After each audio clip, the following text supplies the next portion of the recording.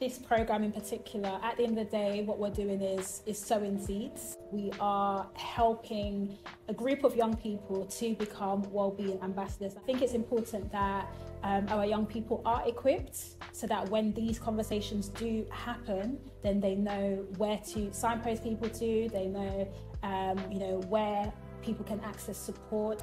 I think the Wellbeing Ambassador Programme is important to me and us because us being the youth, it's important that we're able to go into schools and help other young individuals, especially because some schools do focus more on academics than well-being. The thing that I've enjoyed the most in the Wellbeing Ambassador Programme is making new friends and new contacts, and also hearing their ideas on this programme and also them hearing mine. Ambassadors and insight on how to not only look after ourselves but how to support others.